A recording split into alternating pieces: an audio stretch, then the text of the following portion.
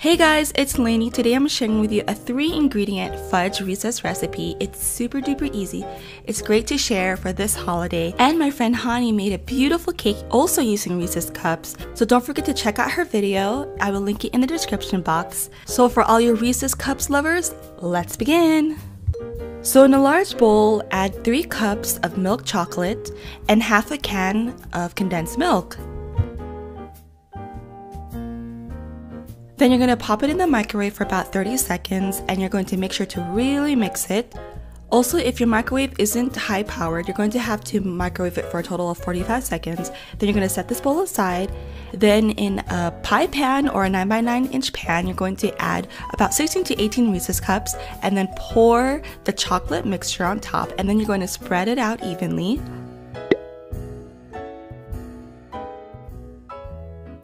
So with the extra pieces, you can decorate the top of the fudge however you like. I decided just to decorate it like how you see, but I think it might be easier to cut it into cubes because it's easier to eat. Next, just prop it in the refrigerator until it hardens. It took about an hour, and that's it.